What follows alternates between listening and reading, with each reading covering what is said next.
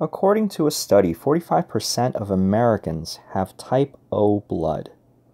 If a random number generator produces 3-digit values from 00 to 99, which values would represent those having type O blood? So this is like saying, if 000 to 9999 would represent people, then what are the possible ways that we can represent like 45% of that, right? So if 000 is one person, then 001 is another person, 002 is another person, and so on and so forth. So there are actually 1,000 people here. So we have 1,000. And we want to assign each one of these 1,000 people, right, with a number.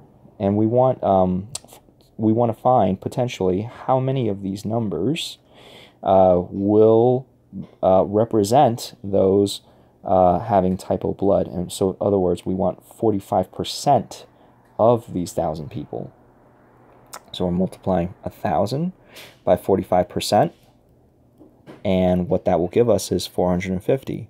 So we're looking for an answer choice, okay, where we'll have numbers that contain 450 different numbers. So looking at this, option 1, 000 and 045 inclusive, no, that would be 46 different numbers. What about option 2? That would be 445 numbers, because we're going from 000, which is one number, up to 444, right? So that would be 445 different numbers. Option 3 would be 450 numbers, which is exactly what we're looking for. Option 4 would be 451 numbers, because 000 is one number representing one person.